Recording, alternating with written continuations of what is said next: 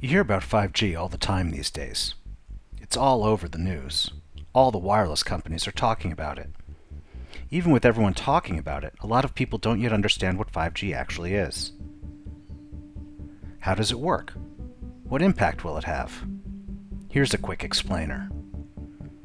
5G is the fifth generation of cell phone networks, replacing 4G LTE.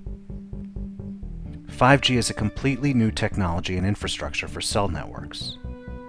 Like 4G and 3G cell phones, 5G uses a form of non-ionizing EMF radiation to communicate. This is similar to the radiation emitted by your cell phone, cordless phone, and Wi-Fi router. And there are literally thousands of high-quality, peer-reviewed scientific studies linking this radiation to numerous negative health outcomes, like infertility and cancer. And the World Health Organization lists it as a Class 2B carcinogen. While 5G is similar to earlier forms of wireless radiation, it is also different. 5G is designed to operate at much higher frequencies, with much more energy than 4G. And the 5G network will run with a lot more power than 4G. 5G also requires many more cell antennas to support the network, and these antennas will be closer to the ground where people spend their time.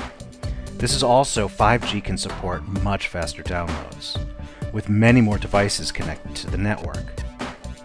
This is critical to understand. 5G is not just for cell phones. 5G is also designed to support the Internet of Things, which are connected devices like smart cars and smart homes. This means there will be an order of magnitude explosion in the number of wireless devices emitting this radiation. So 5G will run with more energy, more power, and more and closer sources than prior forms of wireless networks. And it's important to remember that 5G will not replace our existing exposures. Exposure to 5G radiation is in addition to what we're already exposed to. This is a major and entirely new class of EMF.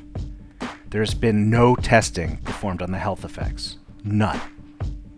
This is standard for how the wireless industry rolls out technology and how government regulates it. And this is why many are sounding the alarm. And it's not just health advocates or a small niche of concern. For example, the entire city of Brussels, Belgium, has put a moratorium on 5G. "The people of Brussels are not guinea pigs, whose health I can sell at a profit," was the direct quote from their environment minister. So we at SYB remind you that the best way to shield your body against the health risks of 5G is to stay informed.